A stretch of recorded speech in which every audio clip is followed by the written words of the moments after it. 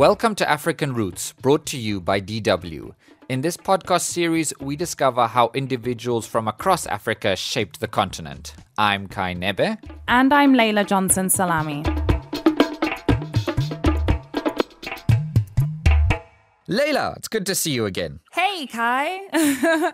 What's up? Laila, I've got a giant lined up for this episode of African Roots. Do you want to guess who it is? I can try, but we have several African giants. I am going to need a hint. Fine. If I told you that he's been called Africa's Che Guevara? Thomas Sankara from Burkina Faso. I'm correct, right? Good. Well done, yeah. But why has he been called Africa's Che Guevara? Well, Laila, to the people of Burkina Faso, he's even more than that. But the comparison between, a Cuban revolutionary and Thomas Sankara makes sense in some ways. Both were revolutionaries with socialist leanings. Both men were young, extremely charismatic. And their downfalls in pursuit of something better for their respective countries have galvanized millions of young people. Oh, and both of them had a thing for motorcycles. Motorcycles are literally like my biggest phobia. Well, not for Thomas Sankara and definitely not for Che Guevara. But let's stick with Thomas Sankara for now. And let's start from the beginning. Thomas Sankara was an army officer in what was then known as the Upper Volta in West Africa, when he took power of the country in a military coup in 1983. Many African countries were experiencing coups at this time. Often they were peaceful, so it was sort of the norm in a way. Now, Sankara took over a country heavily reliant on the colonial power France, and it was incompetently run, it was desperately poor. And even 20 years after independence, Sankara still wanted this revolution to free his country of the dependence on France and really just to take pride in itself. The slave, who deludes himself that his suspiciously condescending master will set him free, is responsible for his misfortune. Only the struggle liberates. So I guess one of the first things he did was to rename the Upper Volta to Burkina Faso. And Burkina Faso means land of the upright people. Which is a powerful name indeed, I must say. Yeah, right. But that's not where it stopped. Sankara wasn't someone for half measures. He took on corruption. He famously made all the ministers ditch their luxury Mercedes-Benzes for small, cheap Renault 5s, something that applied to him as well. His next changes were sweeping healthcare, education, and agriculture reforms. Women could now go to school even when pregnant. Farming received unprecedented investment within the country. Sankara rejected this paternalistic aid on principle from the West, and he promoted sort of a pride in the Burkinabe people, especially those in far-flung rural areas where the majority of Burkinabes lived. And another key thing was literacy programs were introduced, basically to try and get the rural communities up to speed. And clinics and hospitals were also opened. And I guess also a big thing, Laila, and I guess you'll also like this, is that this change he made regarding lifting the rights of women, that was a huge step for this country. Yeah, no, it absolutely was. And honestly, I must say, this is why Thomas Sankara is one of my favorite people in African history. But I have always wondered, how he was able to do this, getting people in government to ditch their Benzes for cheaper Renaults. In today's Nigeria, I don't want to speak for the rest of Africa, but I can't imagine a situation where whoever's in power can get our people in government to ditch their fancy cars, for cheaper cars. So I've always wondered, how was he able to do this? It's hard to say, but the thing with Sankara was that was really part of his persona. He was very charismatic and he was very humble. He was very much the exact opposite of the stereotypical political elite, and a lot of people loved him for that, and they really respected him for it. So I'll let Muspila Sankara, who was Burkina Faso's ambassador to Libya at the time, explain just what this Sankara effect was like. Thomas était compris par les pauvres parce qu'il avait besoin d'un peu de... Thomas was understood by the poor by those who were looking for justice and recognition, by those who, despite their poverty, had an identity and were proud of belonging to their community and to their nation. His main characteristic was that he used his integrity both to serve his country and his people. L'intégrité n'avait de regard que pour son pays, son peuple. But all of this, this charisma and this shift of focus was good for many people, at least from a spiritual and also kind of a pride point of view. But it also really irked the classes that had benefited a lot from the previous system. There were very many Burkinabe businessmen who didn't like Sankara. There were middle-class people who had earned money in the previous regime who then suddenly felt that they were being undermined, and also traditional authorities that had basically been stripped of their privileges either from the colonial regime or also in the post-colonial era. And Sankara really upset many of these norms. I mean, he made the right moves, but typical, right? I mean, I'm not surprised that many of them couldn't stand his choices. And the other issue for Sankara was that it wasn't just inside the country that he made enemies, also outside, and especially with France, the former colonial power. And, you know, over the course of his rule, Sankara became more and more isolated, especially after 4 years in power. Unfortunately, despite his reforms, poverty remained extreme. The committees that Sankara had set up to sort of govern rural areas started to attack them and acted more like militias than actually government. Tribunals he set up convicted hundreds of people, sometimes with no evidence.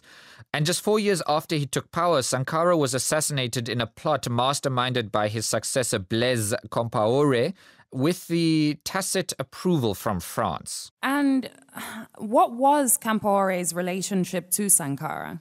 Well, it was complicated. When Sankara took power in a military coup earlier that decade, Compaoré was his right-hand man. They were best friends, allegedly. The thing is that Compaoré turned on Sankara, and in many quarters was then held as responsible for his death. And Compaoré then took over Burkina Faso, and it became a dictatorship. He was the exact opposite of Sankara. His allies looted the state funds dry. And it was only in 2014, almost 30 years after taking power, when huge protest action in Burkina Faso forced him to really give up power, and he fled into exile in the Ivory Coast. What, for his bad leadership? Well, no, not actually. It was more to do with the allegations that he was one of the main people who had plotted Sankara's death. You know, Cai, life is so deep. I mean, let's just backtrack for a second. We are talking about his supposed best friend. You know, when they say trust no one, right? Well, definitely. And it was something, I guess, that when Sankara obviously did not see coming. He expected forces from outside of the country to attack him, but I don't think he expected his best friend to be doing that. Bruno Jaffrey, the leading scholar on Sankara, explains why many people hold Compaoré responsible. Ultimately. Donc simplement il est inculpé dans cet assassinat. Il est sous le coup d'une menace d'une demande d'extradition. His involvement is obvious. The men who killed Sankara answered to the chief of security, Gilbert Diendere, and he was Blaise Compaoré's right-hand man during his whole presidency. De Blaise Compaoré pendant tout le régime. Donc voilà un peu les ramifications. Que les noms des membres du commando sont connus. So Compaoré has always denied these allegations that he was really behind them. I mean, even though he took power straight after Sankara's death. And the thing is, earlier in Compaoré's reign, Sankara was just, another military figure, but his image has grown in recent years. And at a recent trial, Burkina Faso sentenced Blaise Compaoré to life imprisonment in absentia. And for supporters like Pierre Ouedraogo, president of the Thomas Sankara International Memorial Committee, the trial, I guess, was more symbolic than people knowing someone would be punished for it. We cannot resurrect Thomas Sankara, but we want that in the future it should be part of Burkina's values that the people's weapons entrusted to the army should not be used to kill the people's leaders. And Laila, I have to stress again, I mean, Blaise Compaoré ruled Burkina Faso for 27 years and Sankara ruled for just 4 years. But Sankara's name carries so much weight across Africa that he's almost like the thing that people most, associate with Burkina Faso. And it really was that he gave the country a new identity. And it's almost that he became more famous in the afterlife than while he was a leader.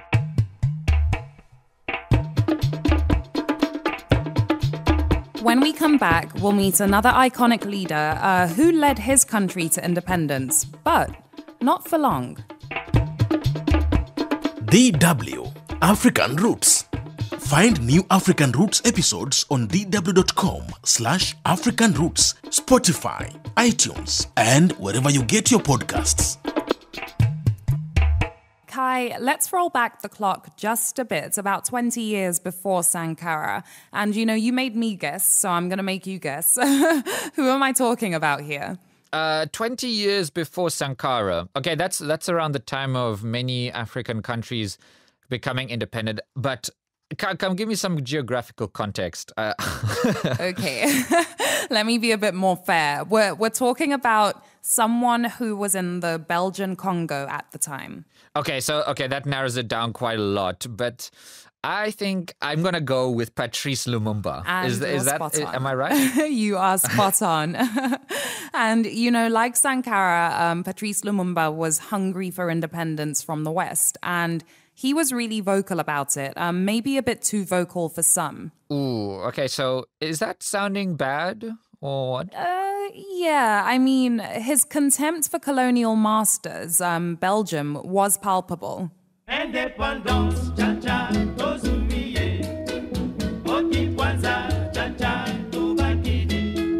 Compelling the white man to respect, announcing in a clear, loud tones from this time on, this country no longer belongs to him. You made the brothers of your race lift up their heads to see clear, straight ahead, the happy future promised by deliverance. So I think I remember that. Is that a poem by Lumumba? Now, that's a poem by Lumumba that came after Belgian colonial authorities had violently suppressed pro-independence protests in the capital, Leopoldville, which is today's Kinshasa.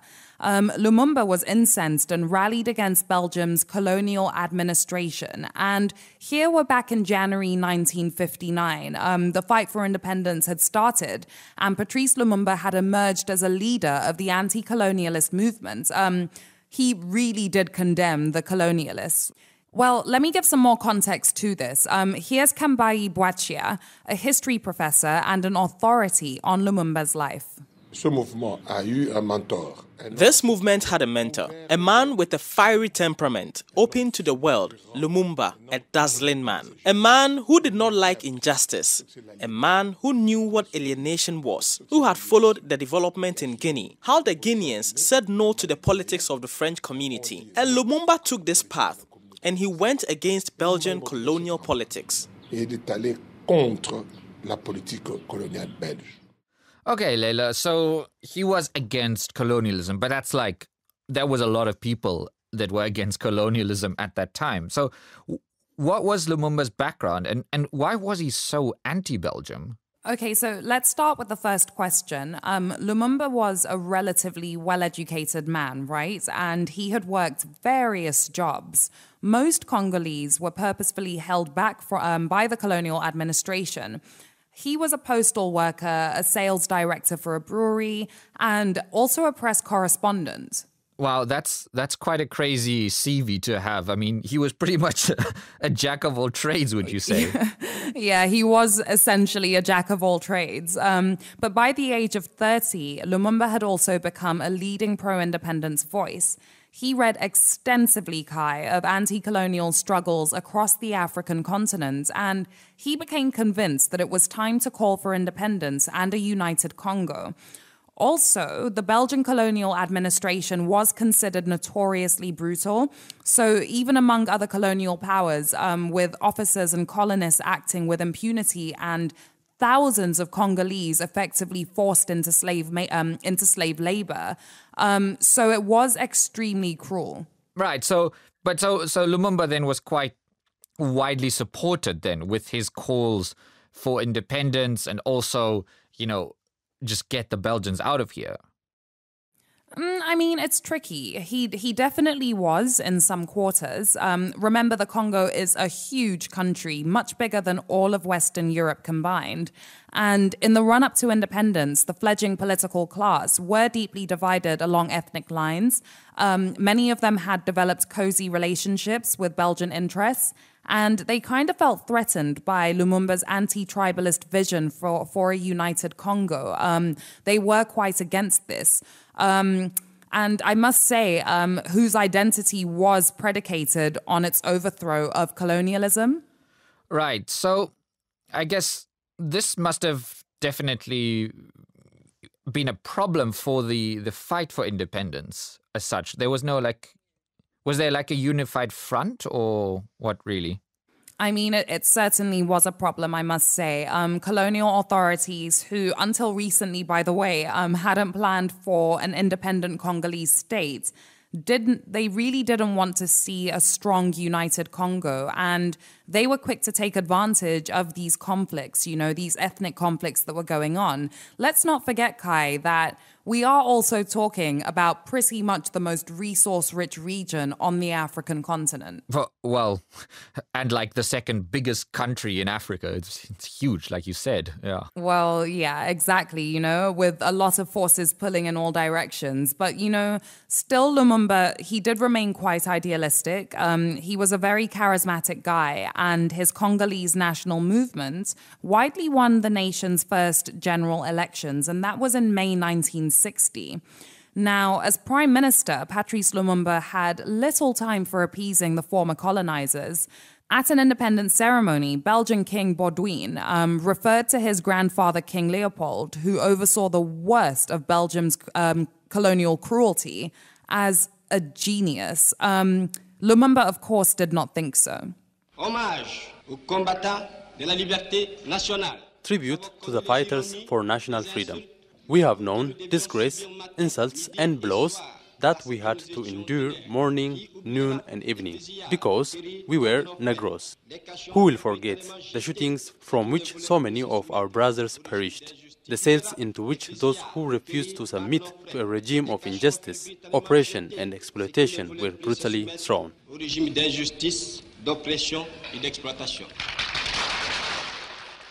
So at this point, the Congolese who were present in the room applauded wildly, right? But for Baudouin and other Western dignitaries that were present, Lumumba's speech was an insult to them, and an insult that he would be punished for. Let's listen in to Professor Kambai Boachia again, who we heard from earlier. Il a offensé le roi. Il a offensé la He offended the king. He offended Belgium. After the speech, he went into turmoil. The force publique, responsible for public order, became dysfunctional. There were no experienced high-ranking Congolese officials anywhere.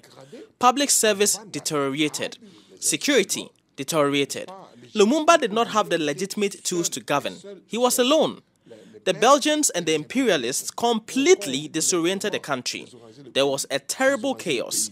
It really sounds like, Laila, that he was up against sort of a lot of external forces and that, everything that suddenly could go wrong did go wrong. Yeah, that's essentially it. There was indeed a lot of chaos, and quickly is a key word. Everything that could go wrong went wrong so quickly. And, the fledgling Congo fell apart. Also because Prime Minister Lumumba and his president, Joseph Kasavubu, they couldn't work together. Then the resource-rich provinces of South Kasai and also of Katanga seceded with Belgian support. And Lumumba also had quite an authoritarian streak to him. And he kind of dismissed those that didn't really agree with him. So his attempts to play on the Cold War rivalries when he sought, both Soviet and Western assistance, for example, to help his wilting states, kind of also placed him in a precarious position. Wait, so the West was also kind of accusing him of collaborating with the communists or what? Well, Western powers and secret services definitely used anti-communist sentiments to justify their actions in the Congo, which of course only led to more chaos, Kai. I mean, war broke out, the army mutinied. It was a disaster. And behind the scenes, former colonial powers sought to look after their interests, obviously without any concern for bringing peace to the Congo region. I mean, Laila, you're painting kind of a very chaotic picture of Congolese independence. I mean, how did it end? Yeah, chaos is another key word. I mean, well, when Joseph Désiré Mobutu, who was then the chief of staff, seized power, he later arrested Lumumba, and Lumumba was assassinated with the support of Belgium and even the United States.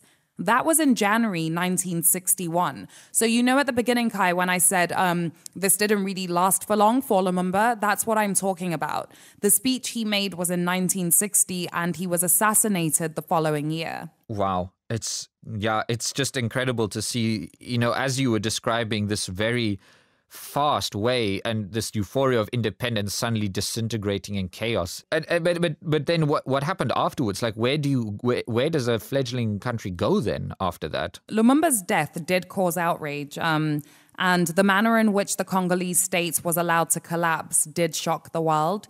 It seemed, though, that Lumumba kind of knew his fate before.